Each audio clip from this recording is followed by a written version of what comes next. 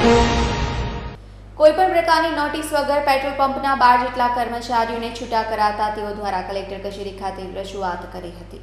વડોદરા શહેરમાં કંપની સંચાલિત એચપીના કારેલીબાગ, વાસના અને નિઝામપુરા એમ 3 પેટ્રોલ પંપ પરથી 12 જેટલા કર્મચારીઓને નોટિસ પાઠવ્યા વગર નોકરીમાંથી છૂટા કરાતા આજે છૂટા કરાયેલ પેટ્રોલ પંપના કર્મચારીઓ કલેક્ટર કચેરીએ પહોંચ્યા હતા અને આ મામલે કલેક્ટરને રજૂઆત સાથે આવેદનપત્ર સુપ્રત કર્યું હતું। કર્મચારીઓએ જણાવ્યું હતું કે સંચાલકોએ સેલિંગ ઓછું થતાં નોકરી પરથી છૂટા કરી દેતા અમારી આર્થિક પરિસ્થિતિ ચિંતાજનક બની છે।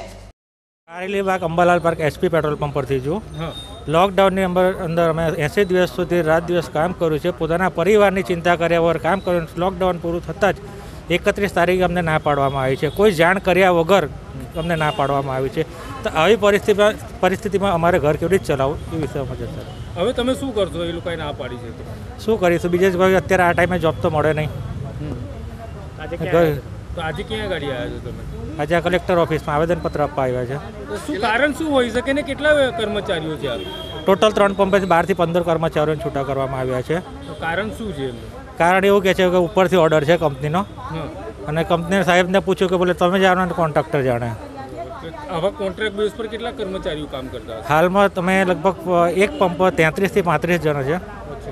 તો બીજા લોકોને કેમ નહીં છૂટા કરીને? જે નવા માણસ, જૂના માણસોને અમુકને છૂટા કર્યા। મને પોતે અહીંયા લગભગ 7 વર્ષ થવા આવ્યા છે। ગઈકાલે HP petrol pump Vasna, HP petrol pump Nizampura અને એચપી પેટ્રોલ પંપ કારેલીબાગ, આ તમામ જગ્યાએથી જે માણસો છૂટા કરવામાં આવ્યા એ લોકોએ તાત્કાલિક ધોરણે આમ આદમી પાર્ટીનો સંપર્ક કર્યો। આમ આદમી પાર્ટીનો સંપર્ક કર્યા બાદ એ લોકોને અમારા આમ આદમી પાર્ટી તરફથી અમે લોકો આજે સમર્થન પૂરું પાડવા આવ્યા છે। સાથે સાથે કલેક્ટરશ્રીને એક આવેદનપત્ર આવ્યા છે કે હાલ 80 દિવસના લોકડાઉનની અંદર જો કોઈએ કામ કર્યું હોય તો એવા આપણા ડૉક્ટર, સફાઈ કર્મચારી, પોલીસ અને સાથે સાથે આ પેટ્રોલ પંપના કામદારો પણ હતા।